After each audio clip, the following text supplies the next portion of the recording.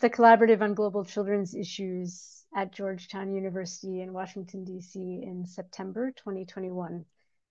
Our goal was to foster cross-disciplinary research and dialogue on critical and emerging issues affecting children around the world, with a particular focus on children experiencing adversity, but also discovering pathways to their resilience.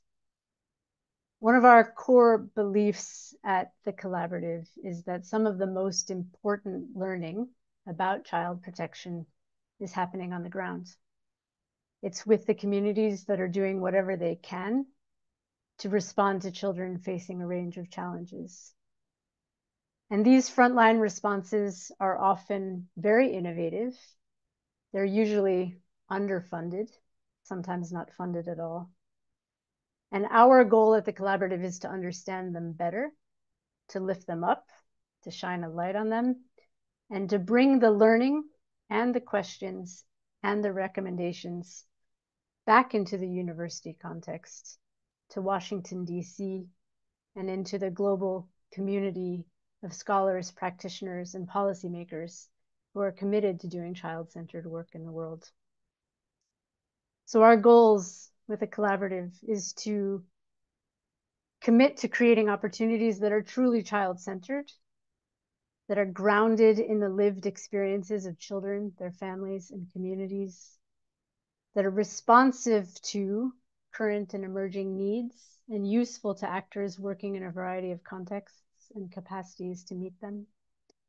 Always evidence-informed and solutions-oriented, and building effective bridges between stakeholders involved in practice, policy, and research. It's important to note that the Convention on the Rights of the Child, which is the most widely ratified human rights treaty in the world, affirms the right to children's participation in all matters that affect them. And we believe that this includes research, and it includes policy, and it includes practice.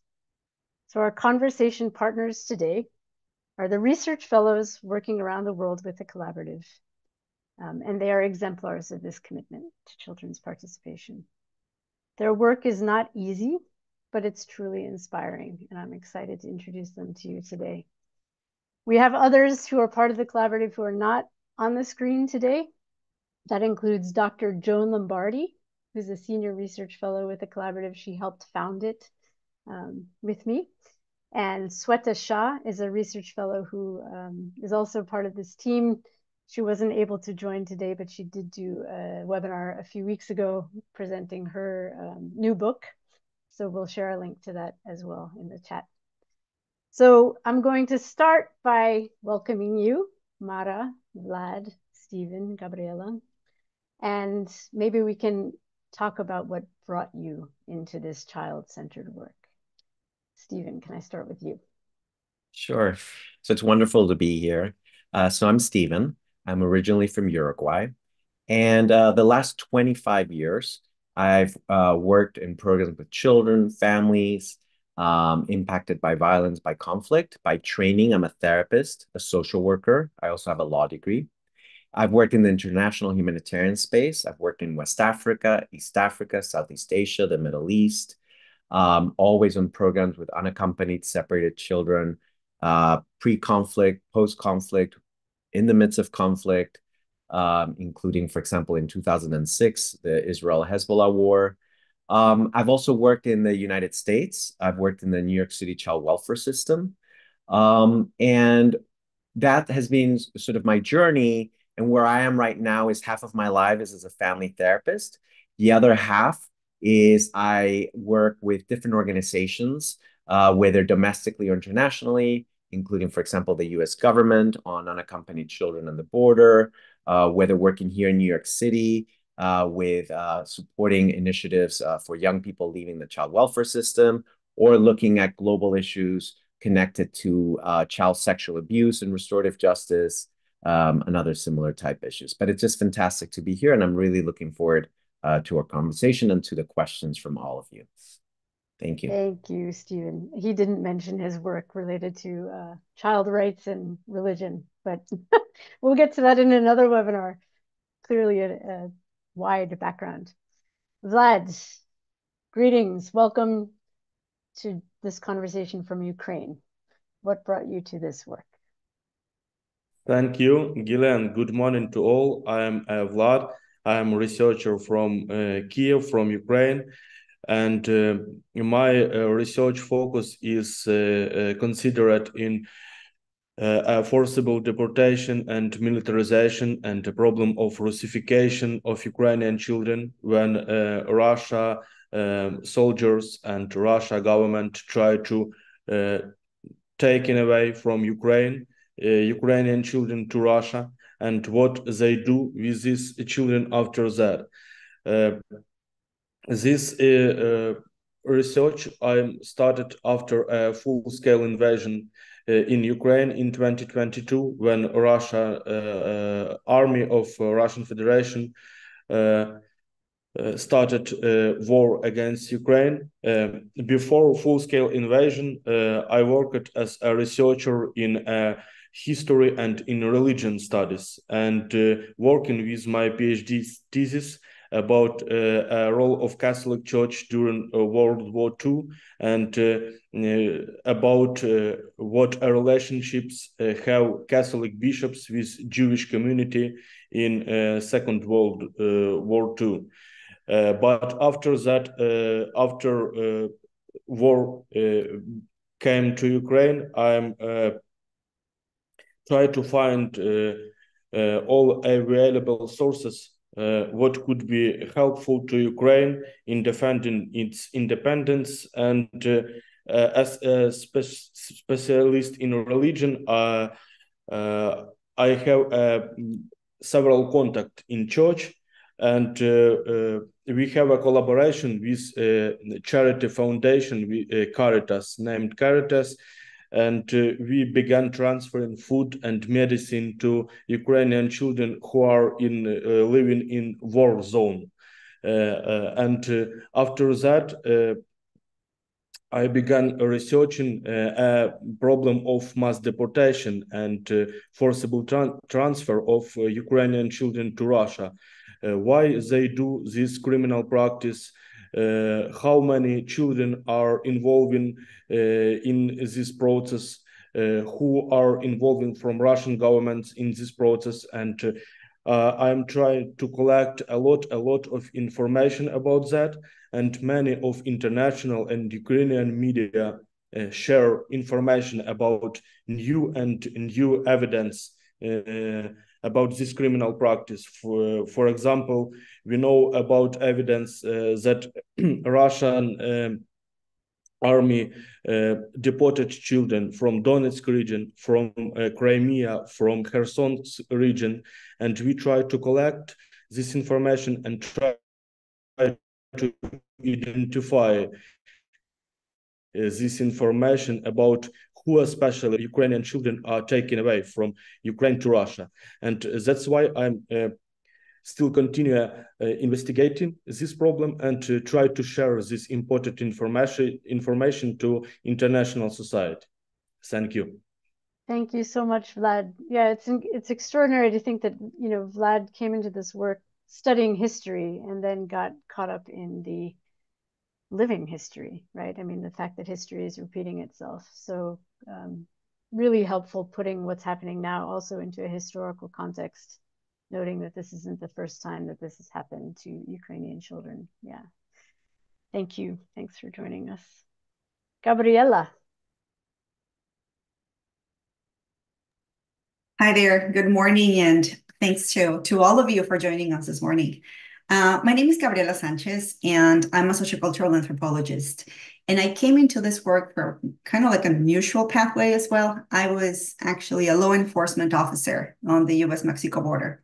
For 7 years, I was involved in the identification and prosecution of criminal cases that were related to migration.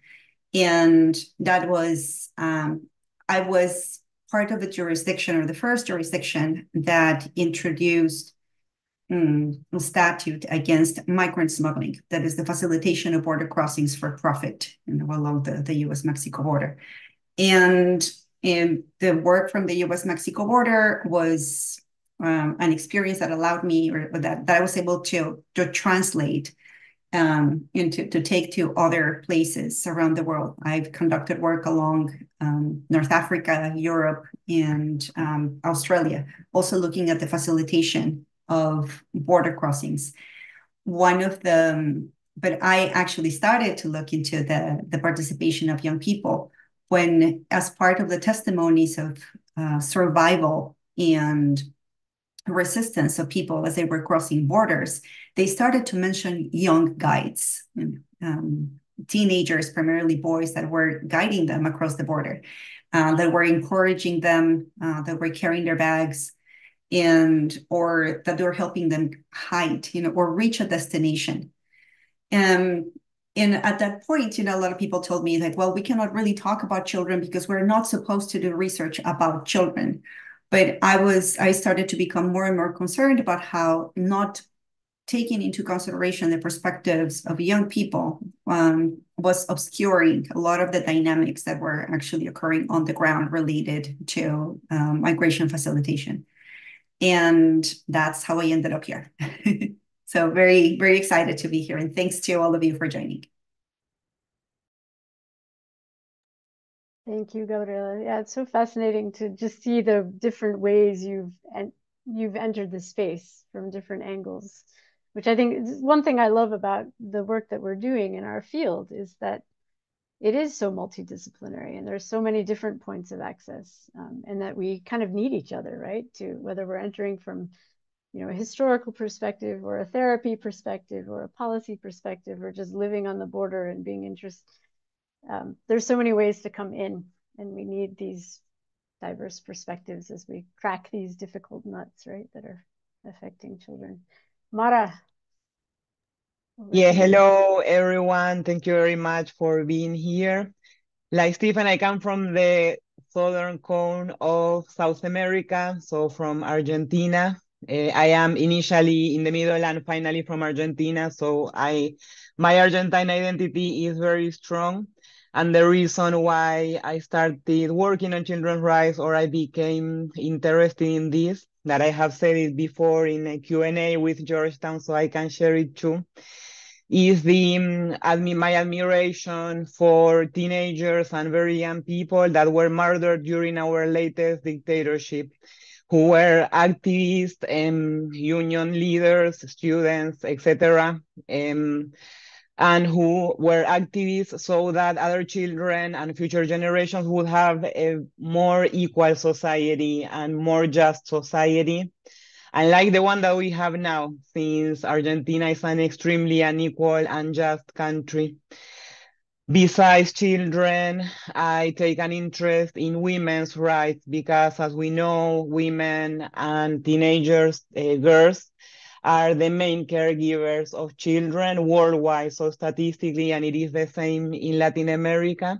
So after my work in children that focused mainly on international advocacy mechanisms, I realized that it was important also to expand my interest into other minorities and into other groups that are being oppressed, at least in our societies. So thank you very much for being here, and I am looking forward to the conversation. Thank you, Mara. We're going to continue with you. I think we'll now get in a little bit more into depth into the projects that you're working on now. So we'll stick with you, Mara, since I think we're in this conversation, we're going to follow a little bit the migration pathway, because 3 of you are specifically working on children on the move between South America, Central America, and the United States. And then Vlad is, of course, also dealing with children on the move, but forcibly displaced and deported. So we'll start with the United States, and then we're going to move back over to Ukraine, and you can feel the links between these global phenomenon. So Mara, over to you. There's growing consensus that global development and humanitarian assistance must become more responsive to the needs and priorities of local actors and communities, and embrace their ideas about how to address the challenges they face. And your work has currently specifically focuses on learning from communities experiencing displacement and migration in Guatemala and their efforts to support early childhood development and protection for young children on the move. We don't often hear about that. So what are you learning from these frontline innovators, and how can international organizations, whether it's USAID or large international non-governmental organizations and donors, incorporate this kind of learning into their initiatives to support local actors? Yes.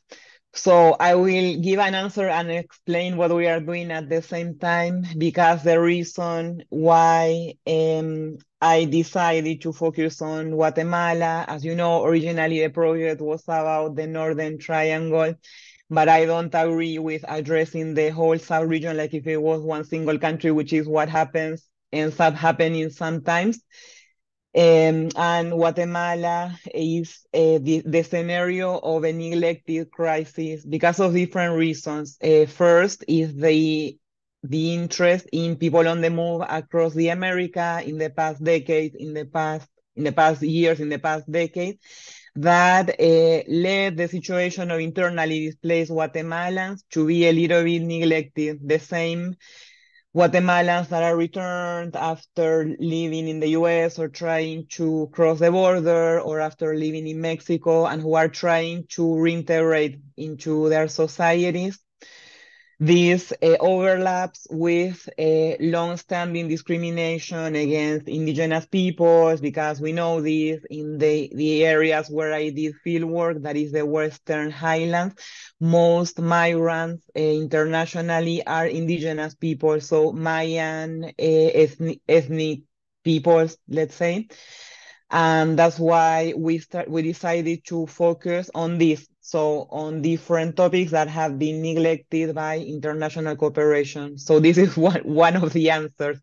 I invite international cooperation agencies to focus or to pay attention to these crises and these type of issues that are usually neglected or that are not that much on the agenda.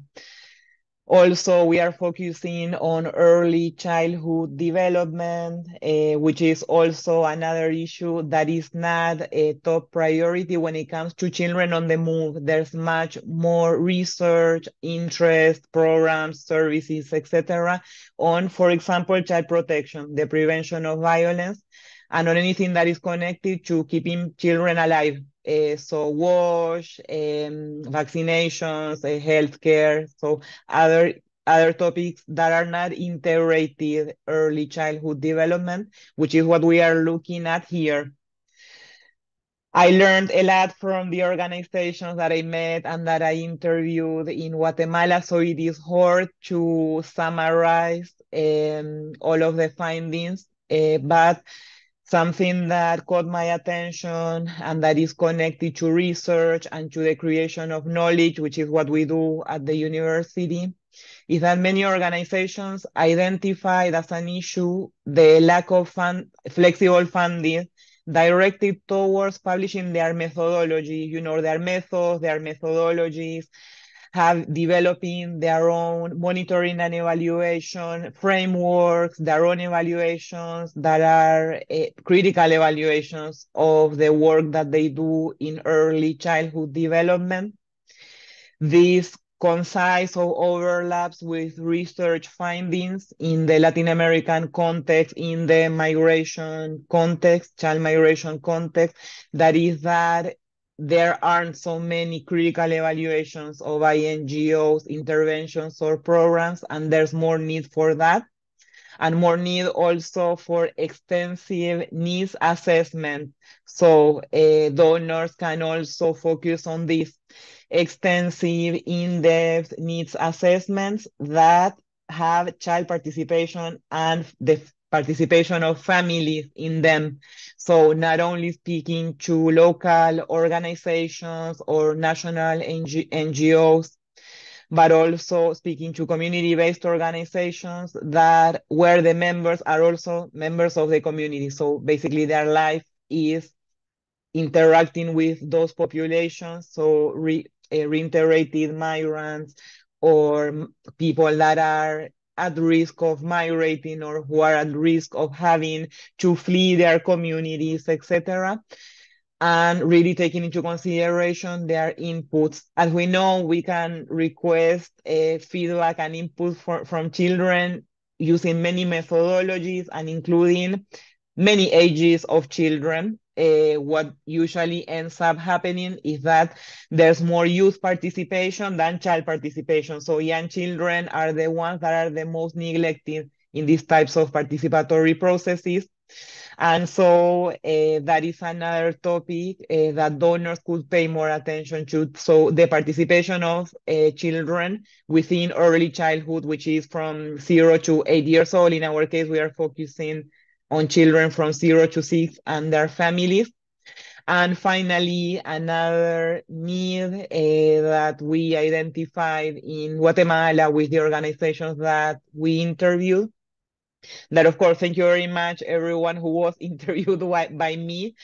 They are mentioned in the blog post that we are going to share, is that given that in the Guatemalan context, especially in the highlands and the places where I did field work, there are a large proportion of mothers or caregivers are teenage moms, so adolescent moms.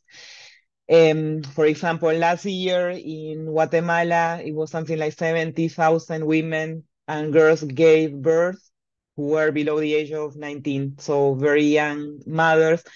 Participatory processes, needs assessments that are based on these participatory approaches need to compulsorily include teenage moms. So teenagers not only as recipients of programs or, citizens that can be actively engaged in improving international cooperation services and initiatives, but also as caregivers and adults who have caregiving responsibilities. So both roles, let's say.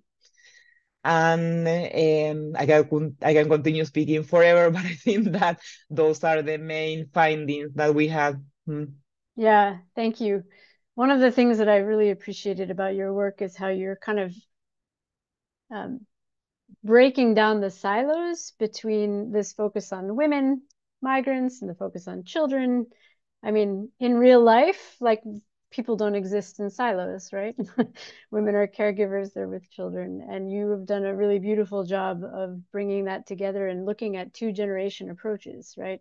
That in order to support children on the move, of course, we need to support caregivers, and what kind of programs go together and that are really being mindful about tackling both at the same time. And I also just want to give acknowledgement to the Bainham Family Foundation, which has been supporting Mara's work.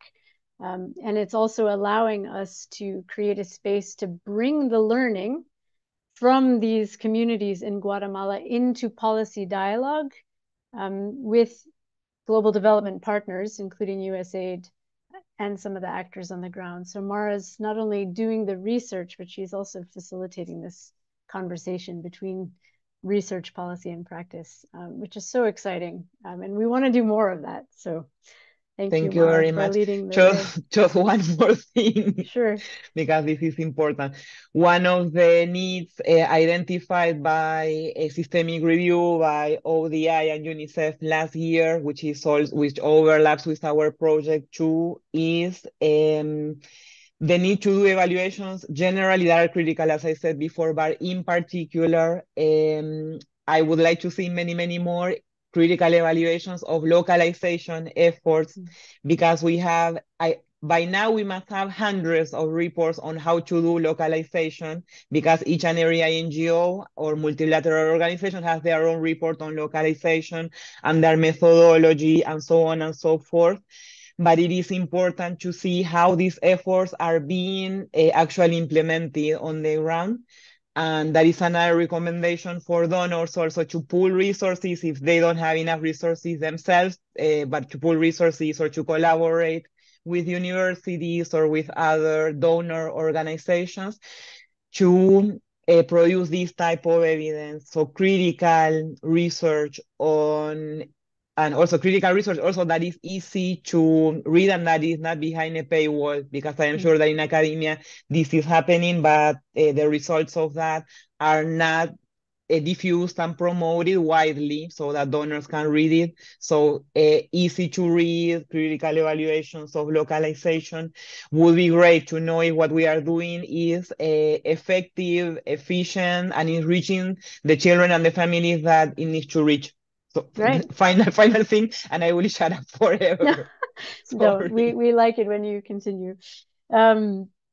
But that's a key point too, right? Like, to what extent do these localization strategies incorporate children?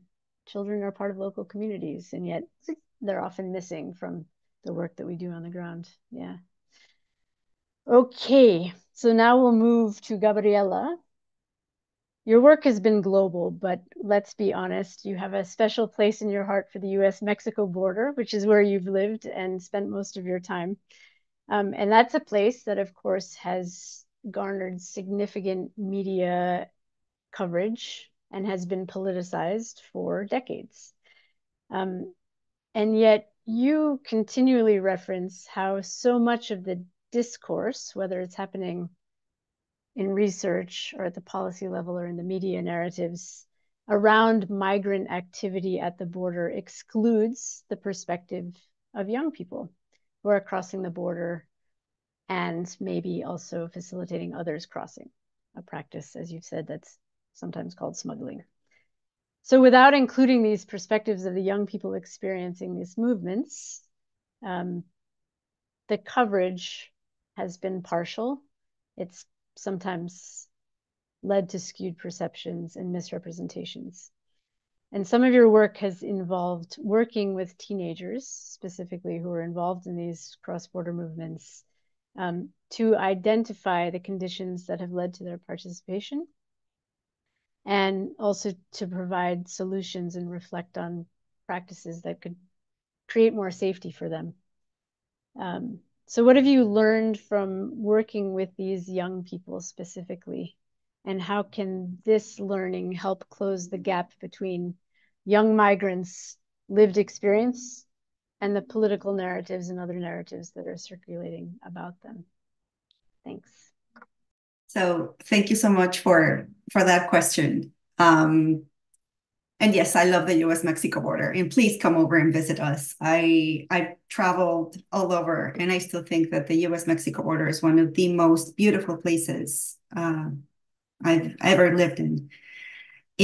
But as you just mentioned, I think one of the main concerns that I have when we talk about children or children on the border is precisely this proliferation of this melodramatic images, right? Of very small children crossing the border or being abandoned, or images of motherhood and mothering that many times are racist and classist, in terms of how women, families, parenthood is represented. I am not saying that people are not vulnerable or that people are not in need of protection. And here I'm just talking mostly about the representations. And that's because those images, generate our pity, but they don't lead us to act. We just feel sorry for the people, right? Oh, I can't believe that they have to go through so much. But that's the level of our engagement. We don't go, as a general public, we may feel sorry for the people, but really don't feel compelled to do much else. And one of along the US-Mexico border, another element that we are faced with is the fact that whenever we talk about migration, it's almost inherent or natural, right, for commentators, for policymakers, for scholars as myself, to immediately connect it to crime. And to come up with all of these images of representations, right, that drug trafficking organizations, have taken over the space, that there's all of these markets that are operating, and that are, creating havoc in along this vast territory.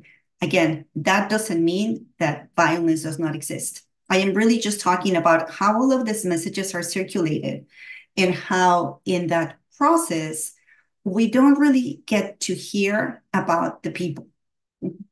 And one of my main challenges and concerns whenever I'm invited to talk about the border is trying to get people to think beyond those images of organized crime, beyond the representations of the so-called cartels. I hate that word. We shouldn't be using it, but that's another story. And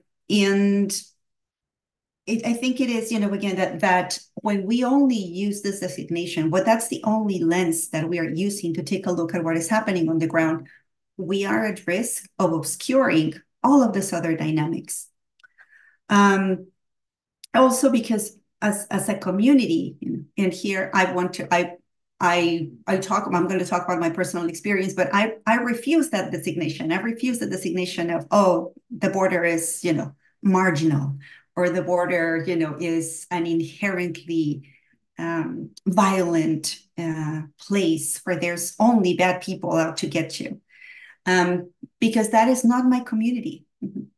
Our communities along the U.S.-Mexico border have been responding to the humanitarian crisis. They have been providing resources through a lot of the organizations on both sides of the border that gather resources, just people who express their solidarity, but donating their time, their homes, the spaces where we come and get together. So again, as somebody from, who loves the border profoundly, I always try to get people to think beyond that. And for me, that involves looking at the experiences of young people on the border. I think that the U.S.-Mexico border is a place where people are resourceful, yes, they have been marginalized. They are not naturally marginal. Historical inequalities, discrimination, lack of employment, lack of access to education and jobs have created very serious gaps in terms of the ability of people to break patterns, to break cycles of poverty, of discrimination, of being able to just work in a specific markets or fields. And when it comes to young people, the work that I've had the privilege of carrying out in coordination with DIA, this is an NGO on the Mexican side of the border in the city of Ciudad Juárez, that's Derechos Humanos Integrales en Acción, tries precisely to challenge those characterizations from the people of the border. When DIA first started looking at the participation of young people in the facilitation of border crossings, and this was around 2015, I was myself assisting legal teams identify children who have been removed from the border, taken into detention facilities in the interior, especially, to the East Coast, with the intention to extract intelligence or information about the activities that they were performing on the border.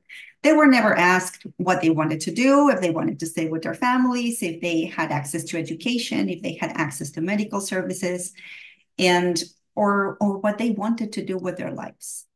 So, or being able to work alongside DIA, and the work that to this day they continue doing, has involved restoring, and not restoring, but actually creating more of that space, giving more of that space, bringing into the discussion, into the conversation, the perspectives of these young people. Ian just very kindly shared with us a couple of publications that, with the help of these young people in DIA, we have been able to put together, that actually show what I was telling you, that people who become involved in these kinds of activities don't do it because they are just looking for excitement or because it's cool to be part of a smuggling group. It is also the result of lack of education, lack of opportunities, especially for young people on the border. Their knowledge of the geography and the landscape of the rivers, the deserts, the valleys, is something that they can take advantage of, they can profit from. It's also a highly dangerous, very risky activity that leads many of them to sustain injuries. Sadly, as part of the Experience India, we have lost several of our participants, several of our contributors to violence. That comes not only from organized crime, but also from law enforcement, on both sides of the border. So, but what I think, and this is just to close, that I've learned the most from this entire experience is about that, about the strength, the determination, and the refusal of the people from the border to being classified or to being cataloged in a single way. And for that, as part of that process, young people are fundamental. Thank you so much. So Gabriela does some also really interesting work on, besides all that's published here in the chat that you can see, really helping students think about how to do research with young people who are vulnerable, but also very resourceful and resilient in an ethical way. And I think, that's maybe something we can come back to later in the conversation is, we often are told like, oh, you can't interview children under the age of 18. Which makes sense for a lot of reasons, right? For child protective reasons. And we do a disservice when we don't engage children in that research in a way that's very ethically rigorous. So Gabriela is a great source for thinking about how to do that. And thank you for bringing that learning and those ideas to Georgetown. Okay, so now we'll move to Stephen, who, as you heard earlier, has a really multifaceted background and training in law, social work, experience with child protection implementation in a variety of humanitarian and crisis settings, and also working in New York City with families and working in policy. And in everything you've done, you've centered children and youth. You've often said that every encounter with a child is an opportunity to create healing. And you have insisted that this is also a realistic and possible and important approach in a policy space.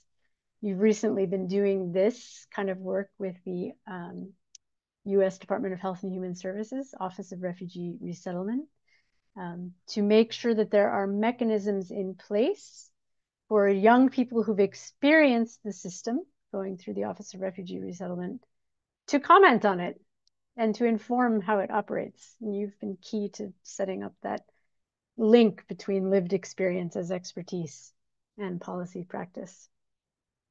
So how can, from what you've learned, like what can you say about how policymakers and government agencies can create those kind of opportunities to really listen to and learn from the young people that they're meant to serve?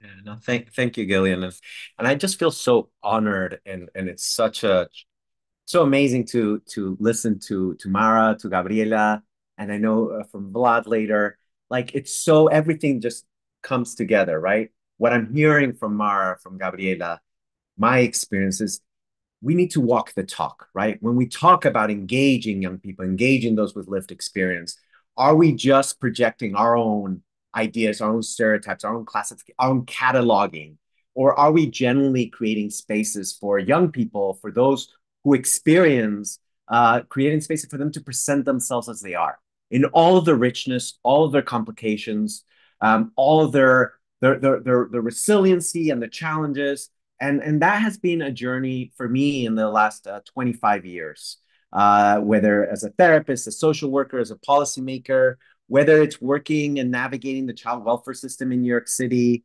working with the US government on the southern border, working in post-conflict Liberia, in Pakistan with refugees from Afghanistan. And as Gillian, as you shared, my experience has been that in every interaction with a young person, regardless of its length, 5 minutes, 1 minute, this offers a pathway for connection and learning. And what I want to share, through the eyes of a young person, 7 relational lenses, 7 ways to connect with a young person. So the first one, care about me. Show me that I matter to you. What does that mean? Be dependable, respectful, honest, even and especially about uncertainties. Tell me when you don't know. Communicate clearly and inform me of risks so I can make informed decisions. So that's the first one, care about me. The second one, listen to me. Really, really pay attention when we are together. What does this mean? Stay present, attentive, validate my experiences and my emotions. Aim to understand, connect with, and learn from me. The third one, be warm with me. Show me you enjoy being with me. Consistently encourage, support, and praise me. Be patient and, this is key, follow my lead on how to connect. Let me set that relationship, how I want to connect with you. Fourth one, support me. Help me complete tasks and achieve goals. This can be help me plan, set clear boundaries, advocate for me, guide me through challenges, and believe in me. Believe in me. And something I have learned from young people is they can read through BS. They read through BS and so they can see and they can feel it. Believe in me. The fifth one, challenge me to grow. Push me to keep getting better. It's about encouraging me to fulfill my potential and push me beyond my comfort zone. Hold me accountable and help me learn from my successes and our failures. If something I have learned in my 25 years in this work is I constantly make mistakes. I'm deeply, deeply imperfect as a human being. How do we ensure that there are those spaces where we make mistakes and we're given an opportunity to learn from and respond from our mistakes? 6, expand my possibilities. Connect me with people and experiences that broaden my world. Enrich my perspective. Introduce me to new ideas, places, experiences, and mentors. Help me expand my world. And the last one, and a critical one, is share power with me. Respect and empower me. What does this mean? Involve me in decisions, collaborate on solutions, allow me to lead, and honor my narrative and choices. And this goes to what Gabriela and Mara so strongly stated. Let me tell my story the way I want to share my story. That is critical. Recognize and value my contributions. So those are 7 sort of ways of connecting with a young person that are based in terms of the 25 years I've been doing this work and from others who've worked on this.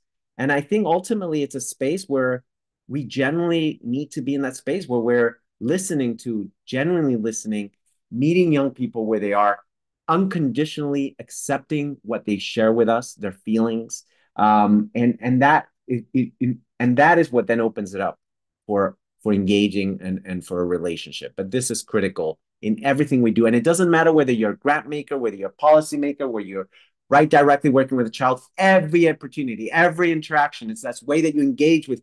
You don't speak great Spanish, but you try to speak in Spanish. You maintain eye contact. You engage. You let them know I see you, and I see you as you are. I see you as you want to be seen, as you want to be presented. I am not representing anyone. I honestly hate this whole thing. We represent children. No, what we should be doing is creating spaces, elevating spaces for young people, for children, for parents to present themselves as they are. And what that requires from us is to give up our projections, our sanitized comfort zones, and to be comfortable in discomfort and to be challenged in those ways and to ultimately share power, because ultimately that's what helps us all globally. That's my spiel. Thank you. Thank you. So I love it. When you listen to Stephen, you think, okay, he's a social worker. He's sounding like a therapist. But what's very cool is when you see him apply that same stuff to policy spaces, because it is the same principles. If we're actually serious about child participation and lived experience as expertise, I mean, are we as policymakers, as people on Capitol Hill or at USAID or at the UN, are we prepared to do things differently and to be changed because of what we've heard from the people that we say we're serving? So it's really, you're really humbling when you actually, and you do that with us too as a team, right? Like, hang on, we're not just a university producing research and this kind of thing. We're actually, are we serious about what we're saying about lifting up the children with lived experience first? Thank you, Stephen. Okay, over to Kiev. Vlad, I just want to give a special shout out to Vlad because as he's been with us in the midst of war, he has joined meetings after, while air sirens are going off after his neighbor's apartment has been bombed. And he consistently shows up because of his commitment to making sure that the stuff that he's working on is actually visible to the world. It's so inspiring. I mean, you're truly doing emergency research, and it's an honor to have seen you in the midst of this, and your courage and tenacity. And so before the full-scale invasion of Ukraine, you were primarily working as a research historian and a seminarian, religious scholar, looking at the history of the Soviet mass deportation of Ukrainians. And then, as you mentioned in your opening comments, you became aware that history was repeating itself and that the Russians were actually once again, in a very coordinated, organized, systematic way, deporting Ukrainian civilians, many of whom were children. And we don't know the exact numbers. The documented official numbers are 20,000, but as you've said, it could be up to 150 or more. So this is the largest missing children's case since World War II. And you are really on the front lines of making this crisis known to the world. There's a lot to say about how the international community has not mobilized around this. And a lot of the work is being truly led by Ukrainian researchers like you and civil society partners. So you're really doing emergency research. So what is at stake as you do this, and how can your work be supported? What do you guys need to continue and to get the support from the international community that you need? Thank you, Gillian, for this question. It's an honor to me to be a part of this comment. And I just want to say about introduction, about historical background of this criminal process, what Russia do right now. Because why I still doing this investigation? Because a forcible deportation of children and a forcible deportation of children and adults people from Ukraine, it's not a new phenomenon. It's not a new practice, because maybe you ever heard about speech of President of Russia, Vladimir Putin, that he said that broken out of Soviet regime, for him it's a problem, but he still doing Soviet crimes, because we know from a Soviet period that at least in, for example, in 1930, 1931, from Ukrainian, especially lands, to Siberia, deported more than 130 persons. It's villagers from Ukraine. And after that, Soviet regime deported from 4 waves more than 1,133 people. It's in Soviet period. And for example, I could explain about deportation of children from Baltic states. For example, from Estonia, Lithuania, Latvia, when Soviet KGB regime deported these children to Siberia, they grow up in Siberia places, and they Soviet regime tried to erase their identity, tried to erase their nationality. That's why it's so dangerous. And as an historian, I understand that Russia doing the same practice right now. After full-scale invasion, just before full-scale invasion in Ukraine started 24 February 2022. But we know about in 19 February that Russian soldiers forcibly deported people from occupied Luhansk region to Rostov region in Russia. After that, when they occupied new Ukrainian land, they every day deported children from these occupied territories. From our investigation, we know that at least 50, 60 places, location, it's named temporary accommodation centers in territory of Russian Federation, where they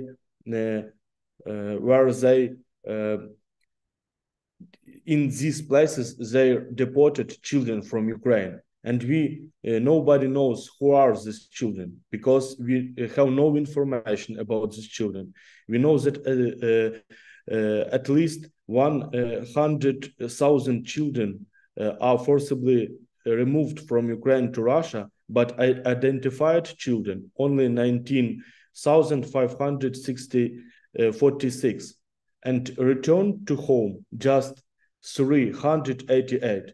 It's a very dangerous situation, because when we try to come back these children to home, it could be many years, but we have no this time, because every day after deportation, it's not an end of process of this criminal process, because after deportation, when these children stay in this location in territory of Russia, every day Russia government try to Russify and militarize these children. We know about a different paramilitary organization in the territory of Russia. For example, Young Army movement of First Eagles of Russia. And in this paramilitary organization, they try to erase identity of Ukrainian children. And especially boys, they try to put boys, teenagers, to paramilitary forces, doing with them especially military lessons. And after that, they try to create a future mobilization sources to Russian army. And we know about one of these cases. I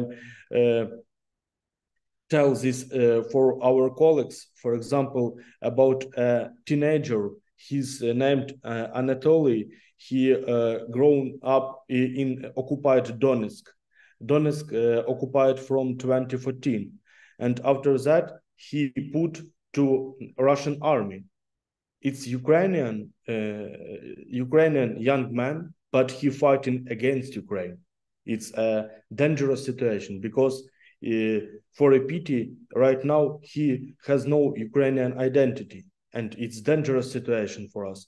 And what international society could help to us? It's a very big part of work, because just a few organizations are investigating this process. And we should reload and improvement international system of children care, especially for Ukraine. Because, for example, when we try to identify Ukrainian children, just only International Committee of Red Cross, just UNICEF could have some information about children who are in Russian territory, because Ukrainian society and Ukrainian government have no deeply information about these children. And when we have no information of these children, it's so hard to return these children to home. And that's why it's so important to us to have international support in this problem. And it's especially important to have support from international universities, international funding, because for example, in Ukraine, just a few organizations are every day still doing this investigation. And it's so hard because just a few organizations doing this process, but a lot of evidence, a lot of children. And we have no so much resources for that, you know. And that's why it's so important to support this investigation, because we not have so much time to return these children to home. And if we could immediately return these children to home, if we could create unifying and return these children to home, it's a main topic for us. And that's why it's so important to us. Thank you, Vlad. Yeah, the connection was cutting a little bit at the end, but we got most of it. So thank you so much. I think you might have frozen, actually. I think it's so important to say that what Vlad is working on, forcible deportation of children under the Genocide Convention, is an act of genocide. And thanks to the work that Vlad and other colleagues are doing, it has been recognized as genocide in the European Parliament, for instance. And actually, our Congress in the United States just passed a resolution a few weeks ago, also recognizing this as an act of genocide. But it's going to be impossible to prosecute war crimes without the research and the data. So what Vlad is doing in coordination with other civil society partners is also informing the Office of the General Prosecutor, the International Criminal Court. So this work is really like frontline human rights research and life-saving, hopefully. And I would also say it's primarily not funded. He's doing a lot of this work because he's a Ukrainian who cares about his population. And the international community is not funding to the extent that it could the research and the work to document this and respond to it. So, and I would also just like to point out that he's been extraordinarily collaborative. I mean, it was Vlad and his team who reached out to Georgetown to say, can we be part of this work? They organized a webinar in July last year when nobody was talking about this. And he has since coordinated with the State Department, with the Yale Humanitarian Research Lab, with other universities, for instance, students at Hamilton College who are interested in learning how to use the open source intelligence work to help the cause. Vlad has really been coordinating a lot of that. So truly collaborative process and spirit. And it's an honor to watch you mobilize and get it done. Yeah, thank you. Okay, so let's get back into conversation mode. You're all innovators. You're all on the kind of cutting edge of this work, because this is an emerging field. Like when I was a student, there was no opportunity to learn about how to do child-centered research or child-centered policy or child-centered practice. We were kind of winging it and learning along the way. So I'll just ask you guys for some reflections. What are the challenges and opportunities in doing this work at this sort of place and time? And what do students and early career professionals need to do to prepare to engage in this kind of work? What would you tell your younger self if you were a student or an early career professional? Thoughts?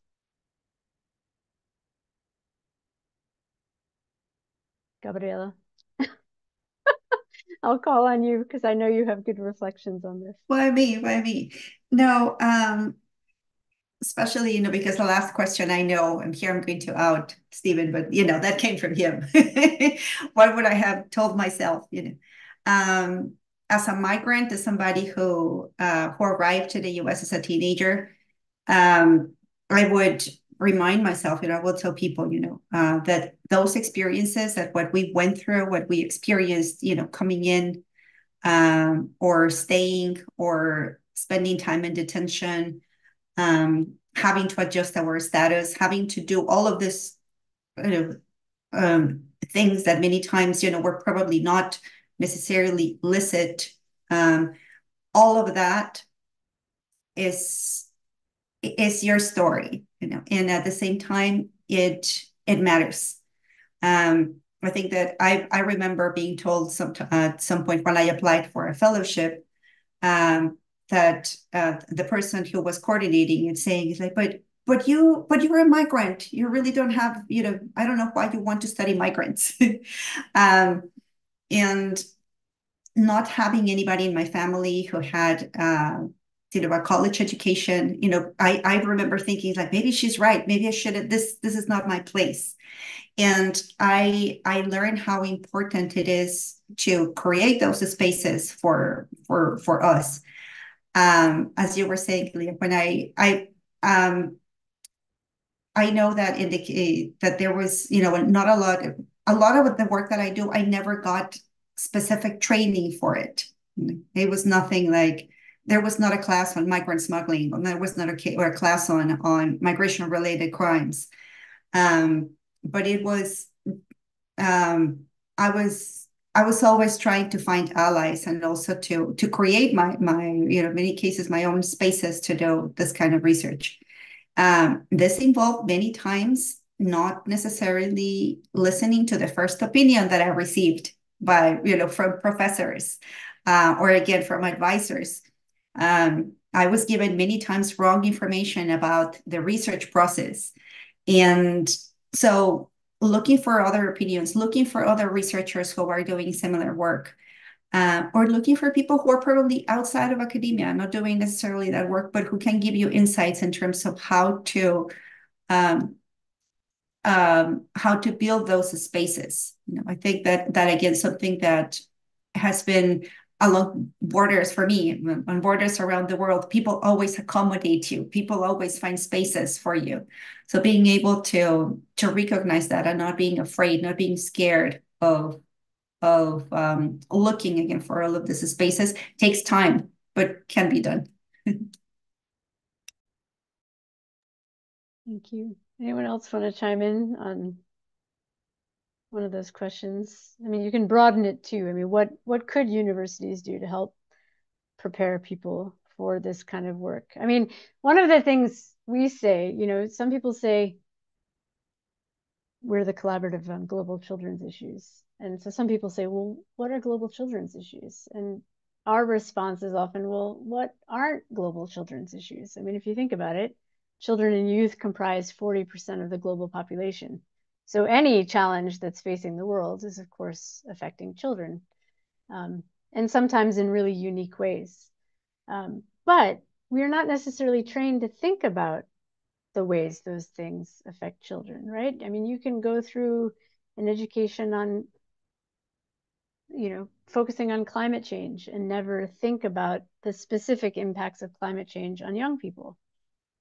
So what do universities need to do to make sure that our curriculum is also child-centered, or includes a child-centered focus? If I can speak. So Joan made the question, and I was going to cite Joan, so full circle. On her Q&A for the website, she explains that being a child advocate is not someone else's responsibility. It calls on all of us to keep the best interest of children and families in mind in our work, and it is connected to what you have just said. We live in extremely unequal, unfair societies where many times the burden of these inequalities and injustices fall on children. And we can see that because there's a lot of empiric evidence for that. So I would say that to students, even if you end up not working in international cooperation, not working in human rights, it doesn't matter what you do really. It is important that you contribute to making societies more equal, just, fair, and democratic, because that is the way to make sure that children's rights are fulfilled. A lot of why children's rights are violated has to do with wider societal injustices, racism, machismo in our countries, patriarchy, etc., colonization, etc. So wider social phenomena. And I think it is important that each of us, it doesn't matter what we do, you don't need to be a children's rights advocate officially to care about making societies more just and friendlier and fairer for children. So I like that reflection a lot. Thanks. Yeah. Vlad, what would you say? I mean, you're here, well, all of you are working on really critical emergency issues in a sense, whether it's migration, kids at the border. What would you say? I mean, we don't often think about research as an emergency humanitarian response, especially child-focused research. So what would you say? What do we need to do as a university or maybe donors? What can we do to make the kind of work that you're doing easier or more visible? Yes, when war is started in Ukraine, I'm just thinking about how my academician background could be most useful, helpful for our country, for helping to fighting for their freedom. And it's a main issues for me and for my colleagues, researchers from Ukraine. And after that, you should remember when you started this difficult investigation about especially war crimes against children, about children cares in war situation in a country who are under bombing, who are under war crimes. You should remember that it's most important work for you, because you should save a next generation of your people, next generation of your society, a future of your country. And that's why it's most important for us. And for our academician colleagues, it could be very important too, because it's, if we discuss today, it's largest mass deportation after Second World War. And these cases are important for all over the world, because it's most difficult deportation from last 80 years. And if we talking about some support, we should have a lot of collaboration with different international university, with funding and donors, because if we have this support, we could do a lot of work. We could involve to our work more people, more researchers, more sources to investigate this problem. Especially, you should have specialized knowledge. You should learning OSINT, for example, OSINT skills, and some of these courses are not for free, for example, but you should know this information, because when you want to investigate sensitive information about children, you should know these skills. And that's why you should have sources for that. You should have a lot of comments, a lot of participants in your comments, especially professional researchers. because you should have a good academician background, because every day you should read a lot of sources, lot of information, and you should have skills how to separate important information, not important information, what information could be useful for example, for share to international society, what information are sensitive and couldn't be shared to publicly, but you should collect this information to improve, for example, war crimes against some of Russian persons, to improve international sanctions against Russian persons who are involved in process of deportation. And that's why you should have a source to do all of these things. And that's why you should collaboration with different partners. I mean, it's been fascinating watching Vlad work because, of course, much of this data that he's working with is extremely sensitive. And sometimes, if it's made public, that can put the children who've been deported at even more risk. They can be taken from where they are and moved again. So starting the process all over again to try to document them. So this, there are a lot of volunteers working on this research, but it's extremely technically sophisticated. And understanding how to do that and do it well is so important. And it takes resources to protect data, to create secure servers, especially when there are researchers working from all over the world and trying to combine. So sharing data is so critical.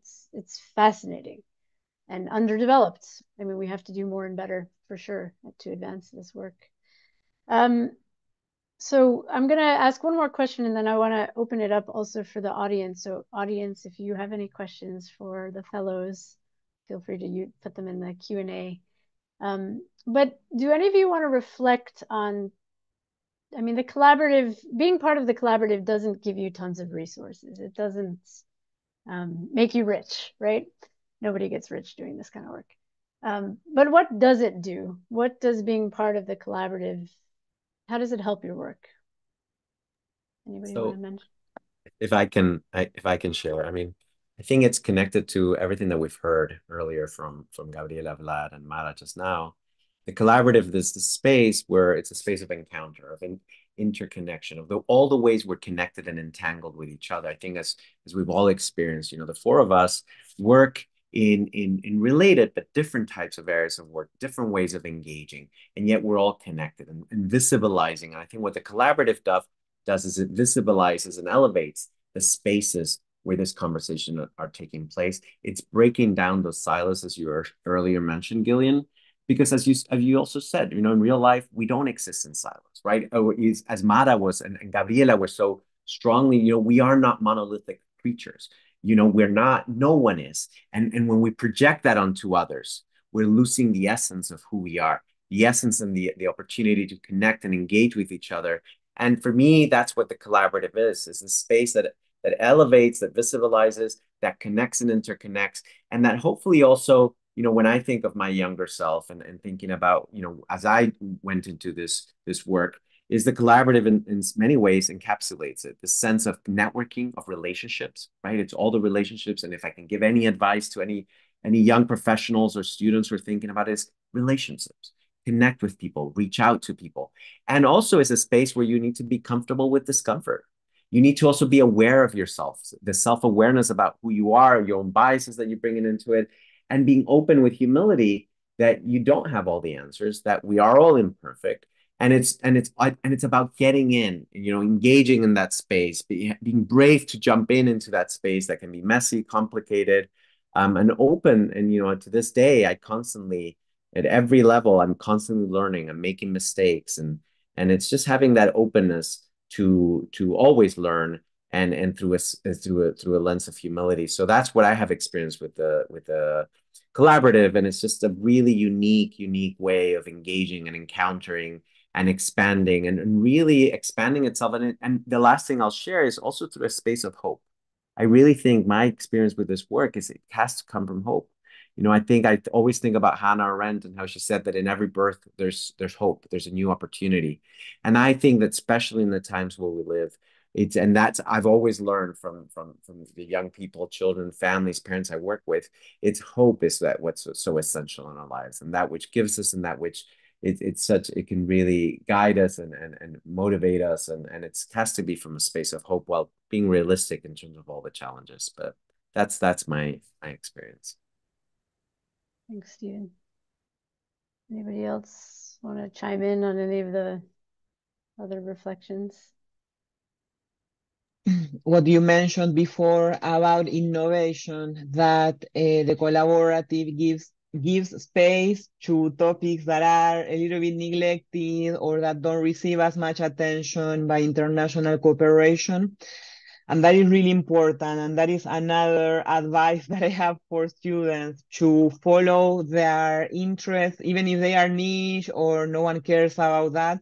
I wrote my thesis on decolonization more than 10 years ago. And now it became a little bit, it is not hegemonic yet, but there are many more organizations speaking about decolonization and publishing about this than before.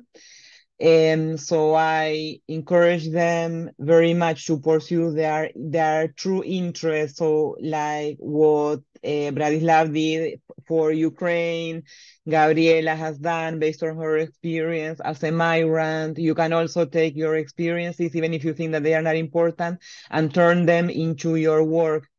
And that is a huge contribution that you can make to your people or to your community.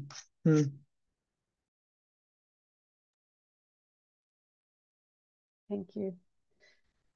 Yeah, one of the things I would also say is that, well, we had a graduate student last year who did a scrub of the curriculum to see kind of how are we preparing people going into the Foreign Service, for instance, to think about the global challenges from the lens of children and youth. And she came from a gender studies background, women's studies. And after she did this scrub, she said, oh my God, we're doing to children what we used to do to women. They're just not there. And I thought that was really interesting, you know. And so sometimes, you know, when you work with children, especially as a woman, people are like, oh, that's cute. You know, working with children is cute. It's soft, it's sweet. And you're like, no, I mean, when you listen to Vlad or listen to Gabriela, does that sound soft or sweet? I mean, they're working on the toughest issues of the world with extra sensitivity because it involves children. So that's like the rigor that goes into doing good work on behalf of children is extraordinary. And yet many of us are going into those fields not being trained. So, you know, in some ways, doing this work feels like I'm satisfying the 25-year-old me, you know, who had the job with the UN in wartime Angola, feeling really prepared and really grateful to have this work until I started working with child soldiers. And then thought, oh my goodness, in all of my great education and fabulous training, nothing prepared me for this. And so I feel like, you know, Stephen, when you talk about like, what would you tell your younger self? It's like, okay, notice what's missing in the world of your training, of your practice, of your field, of your, you know, and maybe in 25 years, you'll be able to correct that or create that space. So for me, it's a huge joy to be with people who are like, oh yes, we want to fill that gap and stand in the space. So there was a question in the chat. How would you recommend nonprofit organizations working with immigrant children and youth under traditional social service protocols to create spaces and systems within their programming to establish authentic and ethical partnerships with children and youth and help to elevate their voices and lived experiences? Anyone want to take that? May I say something? Yeah. We asked them. I think that I recognize the fact that, again, having witnessing, you know, a lot of the challenges that come with welcoming and receiving children, young people and families, and the vast number of needs that they have, that it is very difficult to sit down and actually, ask one-on-ones like what they actually need or want. But I think that we need to carve the time. We really need to create those spaces, because if not, I think that especially along the U.S.-Mexico border, most of the organizations are prepared to receive people and to see them leave right away. So there is really not a lot of engagement with other than attending to the most basic needs, at that point. Do you have clothes? Do you have shoes? Do you have a place to get to? Do you have their phone number with you? But I think it also involves starting to build those relationships, keeping in touch with people. Where do they go? What are the needs that they have once they reach a specific destination? For those, I know that, again, in the context of the U.S.-Mexico border is very, the vast majority of people are going to leave. But for those who decide to stay, or for those who decide to stay in contact, what would have worked for you? What would you have liked to see? And start investing on that too. I think that many times I see that in my own work. Sometimes I'm like, if I could just have the clarity of mind to sit down and to prepare and to think about all of these elements, I think we could create that. But it also, again, as Stephen was saying, listen to what they have to say, and let them come as they are, because that's many times the other challenge, right? That, oh, it's a little child. We infantilize them, and these are kids who already travel by their on their own. They cross the Darien, they came all the way from Guatemala, Honduras, West Africa. They have seen half of the world, and we're still telling them how they should tie their shoes or what they should eat. So again, I think in engaging them at that level and making a deep, committed investment into what they would like to see is essential. And I just want to add on to what Gabriela's saying, because some people say, well, but we don't have enough time. We only see them for this. I think every encounter is that opportunity. And when we talk about it, it's asking, right? I remember this experience talking with then she was 16 years old. She crossed the border pregnant, and she still remembers the encounter with the border patrol person who found her, and that 5-minute encounter where he in Spanish gave her a bottle of water, gave her information. This is what's going to happen to you over the next hour. That space, and she still remembers that experience, that encounter that lasted a few minutes with this person, and that stayed with her. And I think that too many times we just, we forget that, it's every moment you connect, every moment you engage, and it's about seeing that person. It's about sharing information. Information is power.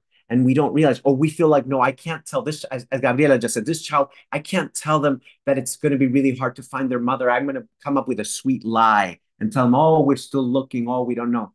This child crossed the border on themselves. The issue here is you can't handle having an uncomfortable conversation. So I think it's important, and it's not easy. So how do you have those conversations? But don't project, our own discomforts onto others. And really from this space of like, we really need to change the way we walk. And that starts with humility, and that starts with self-awareness, and that starts with and even within huge bureaucracies, whether it's the US government, like, yes, things you can change systemically and absolutely, but you don't need to wait to start acting in a way that sees the young person, the parent, the person as a human being, right? And that is felt. Those are all the nonverbal ways we communicate, the ways that we show our distracted. There's the way we just like, there is every sentence, your face, your body, your voice, everything communicate. We're constantly communicating. Unconsciously conscious, we're beings, we're social beings. We're born into this world to connect. A baby learns how to be themselves through connection. And if we remind ourselves, and connection is intersubjective, it's both in terms of the ways that I'm influenced and I influence others. And as long as we're open to this idea that we each impact, no matter what role we play, what lens we come in from, we're always communicating with each other. And I think that's a really important starting point of sorts. Thank you. So we have a few minutes left. Why don't we each spend 1 minute to say what you're hopeful about in this field of child-centered research, policy, or practice? Where are we headed as a field? It's a new field. It's a new discipline in a sense. So what are you excited about? Sorry, catching you on the spot. I'm excited that universities are beginning to notice that this is a field of practice and that we have more to do, and they're creating spaces for it. I'm excited that there is that as the migrant population continues to grow, more people, with migrant backgrounds become involved in the decisions that are made around programming, but also within research and policy.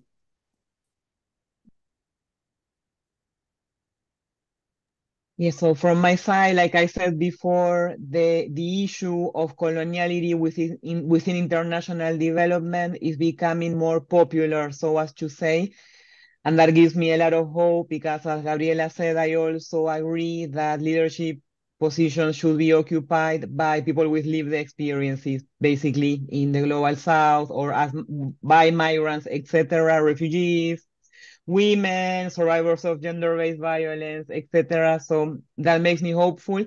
And the second thing is what you mentioned before, that children's rights, child issues is becoming a more critical area of study, and that will most probably help us move away from charity-based perspective, approaches and paternalistic approaches. Children are like some cute type of topic that only women care about, and these more traditional approaches that are useless. So those two things make me hopeful.